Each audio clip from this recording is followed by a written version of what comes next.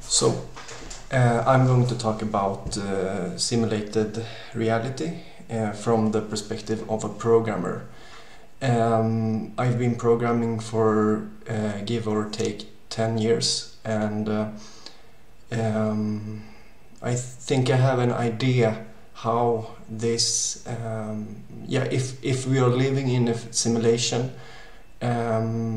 what is the nature of it, and I will try to explain it as good as I can.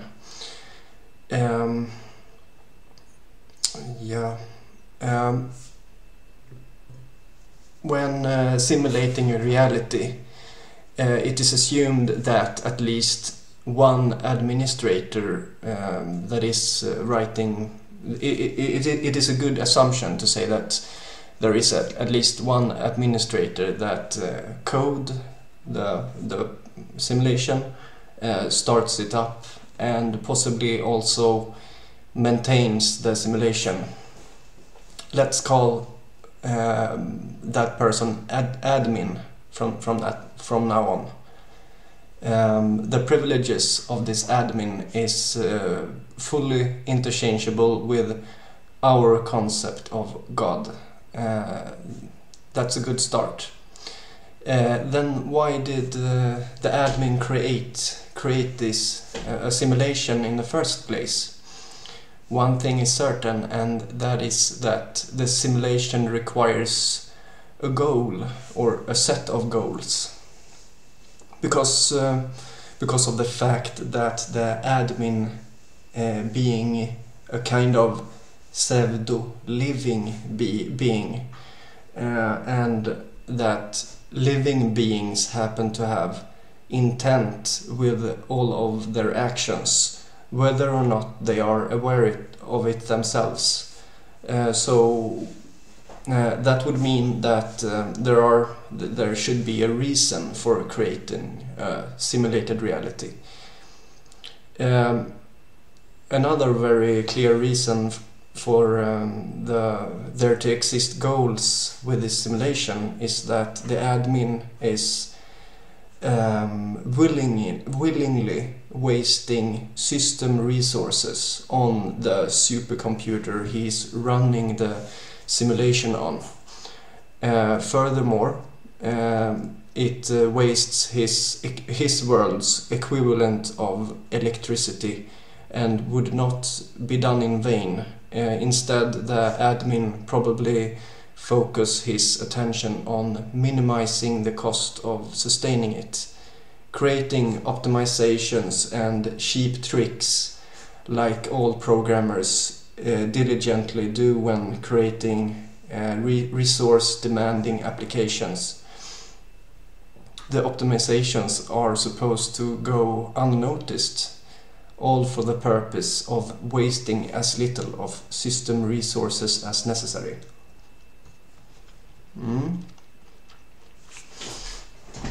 There are many books describing the creator, that in our case happens to be the admin. And one of those is possibly the Bible. The Bible talks about a creation being done in 7 days, where the creator starts from creating the frame to creating light, the animals, and then finally Adam and Eve, just like a computer game programmer would have done. The similarities are actually striking, since a programmer usually renders all of the surroundings of a 3D environment on a huge cube. It's the first neat trick, and a hugely effective one also, that makes the surrounding look deceivingly realistic from inside the cube, which I will show something here about it.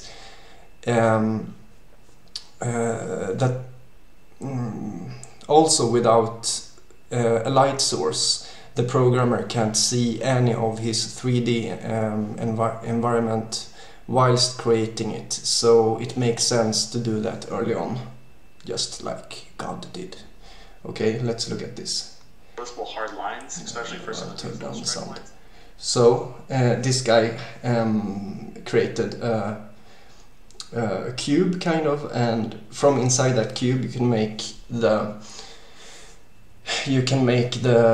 it look realistic, as long as you make those images a bit bent. But you can have it on the cube, and the cube kind of follows when you go through the world. The cube follows a person. So that's the idea of the. It's called Skybox. So that's actually a thing that programmers do, just like God did. Wow. Yeah. So.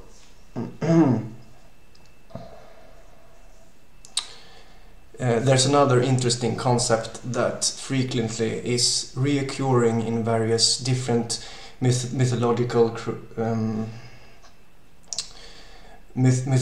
and creationist stories, and that is the four corners of the world.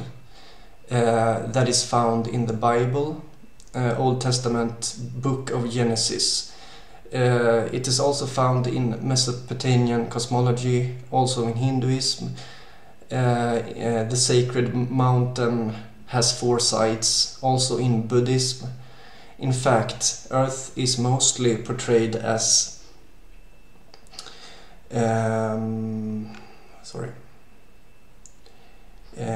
portrayed as a circle bounded by a square with four corners. Is there some truth behind these stories? Maybe so. I will now explain why four corners of the world, which is the same as a square and flat model of Earth, is computationally more efficient than a spherical model. When it's computationally more efficient, it wastes less CPU cycles. The processor has to work less on the supercomputer of the simulation. I will also explain why the memory management of the computer is advantageous for the square flat model over the spherical one. In computational heavy applications, the optimizations and approximations of the programmer design is almost always a careful balance between maintaining a low memory usage and using the processor as little as possible. If the programmer decides to minimize the usage of the processor, it will often come with a side effect of increasing the memory usage. A way to explain this is that the algorithm for calculating something can almost always be modified to become quicker by having a more intelligent and larger memory infrastructure, like the code structure. The difference between the performance of a slow and fast algorithm is often thousandfold or even more, so there are significant incentives to put some effort into designing this part correctly. Creating a simulated reality, one is faced with many problems and areas of optimizations that is probably pretty much identical to the problems programmers on Earth are faced with. So one of the great challenges would be to create the graphical engine, which contains core low-level functions to render every object both efficiently and with memory usage in mind. So, how would the scientific spherical Earth model perform as a base for a 3D graphical engine? For starters, there is one major issue that comes into attention, and that's something called the reference frame. A reference frame is the coordinate system from which the position is measured of each object. when a reference frame change, all of the physics formulas change with it. Yeah. A common nightmare in physics is when a reference frame is rotating, which results in extra rotational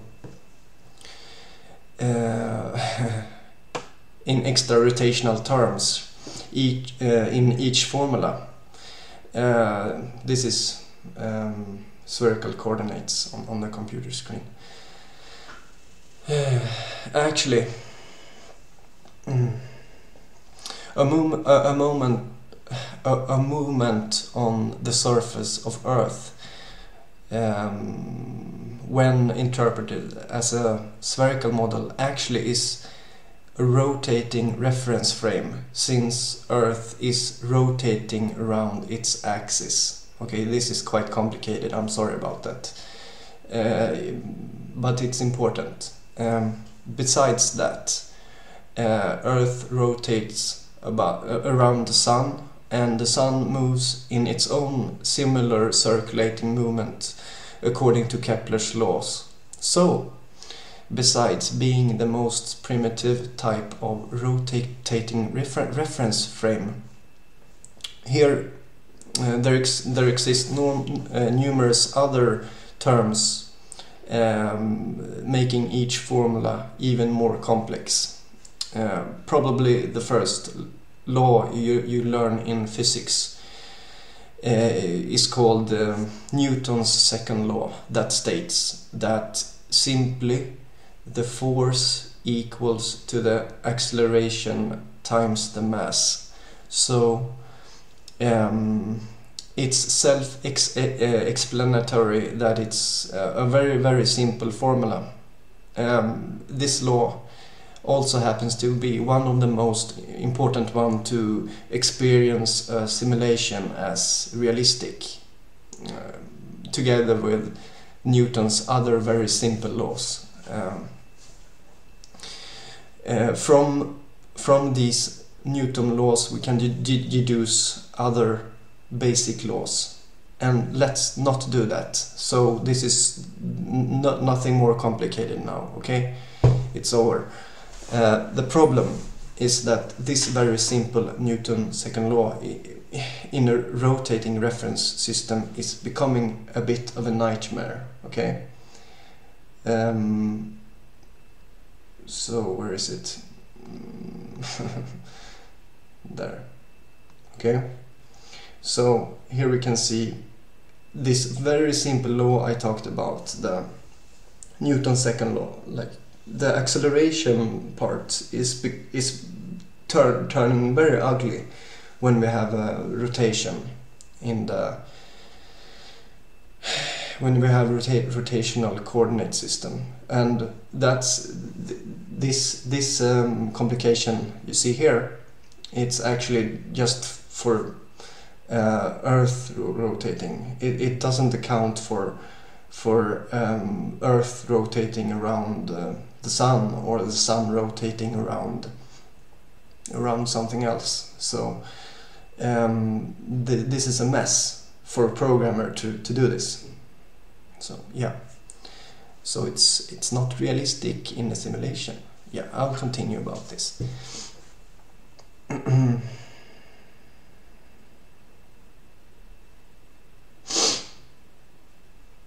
So rotational phenomena are created when having a rotational reference system, okay? So phenomena like the Coriolis force, centrifugal force, Euler force.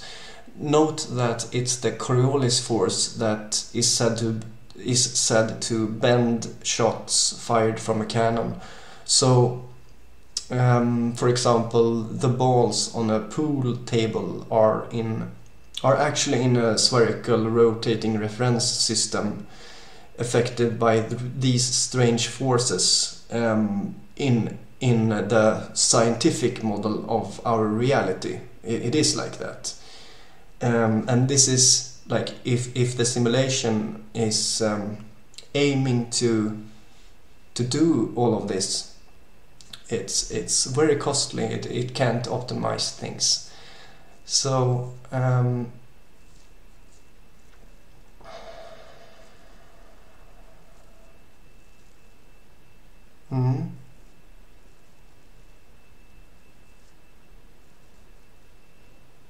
So this makes computations as simple pool table balls bouncing around. It makes it impossibility, and it's honestly, I would think, if I would look at the simulation and see that he is simulating the pool table balls with the Coriolis force and like how the sun moves, I would say that this is bad software design for the administrator, and I don't think the administrator is that like stupid. The admin would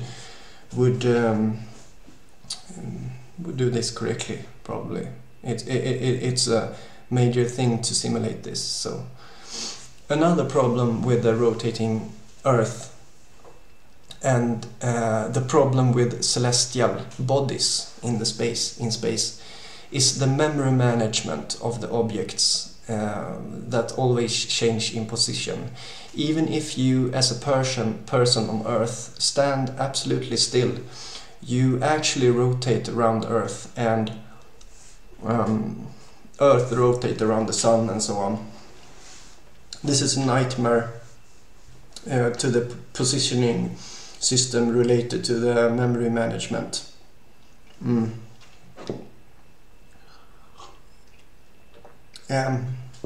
Us programmers use as many neat tricks as possible to make the algorithm you are evaluating to be as simple as possible and look to, in a way as simple as possible, look at a position in the memory. These required optimizations that the programmer should do is simply not possible with such complicated coordinate system. Yeah. To the point. To the point. There shouldn't only be incentive to optimize the calculations, but also a requirement because of the nightmare of rotating systems inside other rotating systems. Also, the fact that the Earth is a closed system, meaning we're not interacting with other space colonies, further implies that there is no point in simulating rotating systems or celestial mechanics of planets. There's no point because we don't interact with them. There's simply no point. So is Earth flat if we live in a simulation? Yes, it should be. So let's change image. No. So why does Earth seem spherical? Because it seems spherical. Because there are literally thousands of implications that it is spherical. I would say that all of these are just clever tricks to convince people that Earth indeed is spherical, when it really is flat, which there's actually a lot of science of. There's both a lot of science for Earth being flat, but it's also a lot of science for Earth being spherical. Yeah. So I hope I'm not confusing you. Relax. Take a deep breath. So, why wouldn't the simulator admin just be honest about the Earth being flat? What do you think would happen? What would happen if we all knew our Earth was flat? I will tell you, our human curiosity would lead us to investigate the surface in the great adventure of finding the edge of the flat plane, or alternatively for the sake of discovering new land for its agriculture or nature resources. Both of these is actually undesirable for the administrator, either because of simulation optimization reasons, or it would break the original goal or incentive of the admin to initially start up the simulation. Let me explain why. So let's say everyone knew that. So let's say everyone knew that the Earth was flat, and that it was obvious by all of the science and observations. Let's say that there were no signs that Earth is spherical. Then people or even governments would invest in discovering the edge. The problem with this is that if such an edge actually existed, it would have unnatural properties to everything else around it. Humankind would spend all eternity to either praising the edge just as a deity, as this stage, and what is the point of running a simulation if everyone is just praising the edge?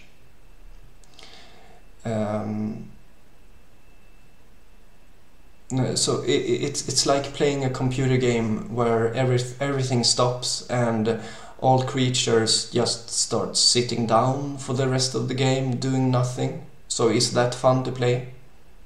No. So this deity of the edge, or praising of the edge, would not be in the interest of the administrator. The second way is that there is no edge, but that would mean that people or governments would investigate the flat plane in search of land and natural resources. The problem with this is that the increased memory usage of the simulated reality. Besides that, what's the point of experimenting on us like lab rats without limiting the resources? An ideal simulated world is therefore something that give numerous implications of being spherical. Yeah. Whilst in reality actually is flat. Now, when the habitance of the flat surface is limited to a certain local area of the surface, the space outside can simply be undefined, just like in the memory allocation of a computer. Yeah, it's undefined memory.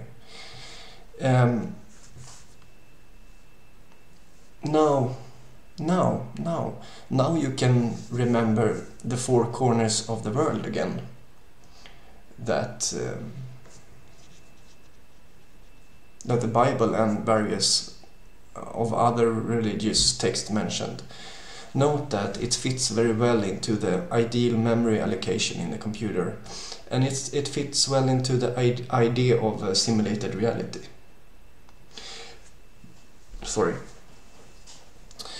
So, implications of us actually living in a simulated reality. There are many implications of us living in a simulated reality, and I'm not going to talk about all of them. I'm going to just bring up a few, and this video is not about that. That's something you have to do for yourself. but I'll talk a bit about it. So, now you somewhat understand what the concepts and optimizations and approximations needed for creating a successful simulated reality. Because it is optimizations, because of the fact that it is optimizations and approximations, it's not perfect. And with every computer program, especially a complicated one, it could exist memory leaks. A memory leak is in the computer world is a result of bad programming, or when a part of a program is being used in a way it's not supposed to be.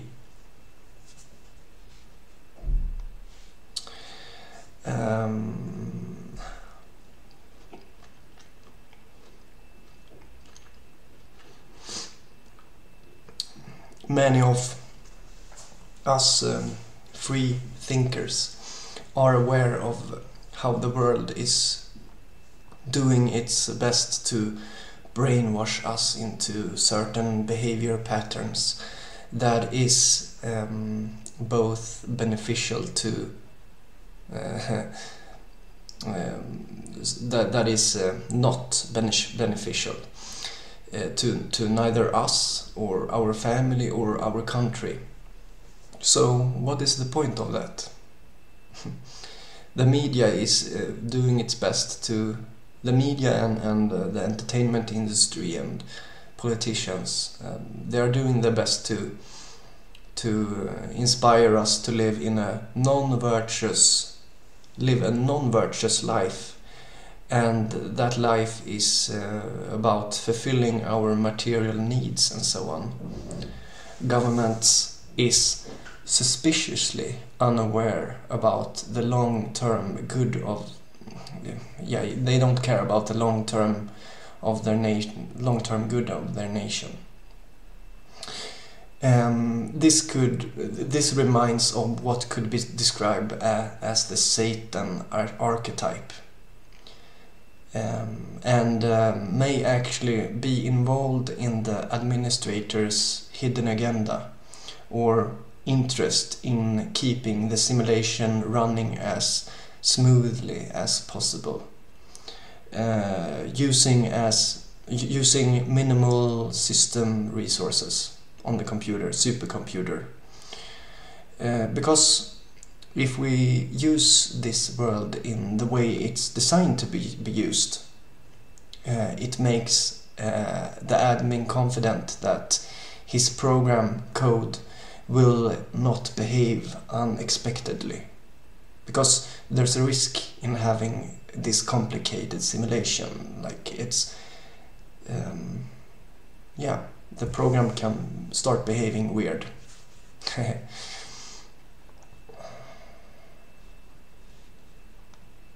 Yeah, let's quickly talk about how silly the so-called world is outside Earth. Let's talk a bit about space. Why will I talk about this? Because, as I earlier said, in a simulation there is no point in having a universe filled with life due to the complexity of the physics formulas in rotating systems. And for some reason, it is silly. Space is silly. Don't ask me why, but it doesn't help to improve its probability of being real to me. First of all, let's start with the fact that the moon and the sun has exactly the same size seen from the perspective of Earth. For starters, it's impossible, as you can see on this image here. Like, it's impossible. Sun is 400 times larger than the moon exactly, and it's also 400 times further away. Secondly, the moon always has the same side towards Earth at the same time. It's always at the same. It's always with the same side. And what that actually means is that the moon actually rotates around its own axis with exactly the same speed as it rotates around Earth. Yeah, that's unthinkable, but that's how it is. And another planet, Uranus. According to NASA researchers, Uranus smells like farts. Yeah, that's serious space. And Saturnus has a giant hexagon on the North Pole. Yeah, that's quite normal, is it? Not when the moon and the sun is like it is. Why? It's too much strange things going on. And yeah, it doesn't stop there. Pluto actually has an image of Pluto on it. The right one is not the one I talk about. I mean, like, you can see here on the left one that it's Pluto actually quite look like Pluto. Yeah, that's normal. And then the last thing, the pole star is actually fixed on the sky. And it's one of the brightest stars. There's not many bright stars on the sky, and like it's almost the brightest. And it's kind of marking north. So when Earth rotates, it's fixed in the sky. So the chance of this randomly happening is it's quite low, and it makes space look kind of fake, you know. Yeah, that's how it is. It's not my not my fault. Maybe the administrator of this simulation got tired of ships that in the previous simulation maybe they had too much problems navigating the oceans, so he had to create this star. Like, who knows? So yeah, this is the large presentation about the simulation and why these rotational terms makes it more probable that it's a flat Earth, and like everything around it is kind of fake, and there is signs of this. So yeah, see you the next time. Bye bye.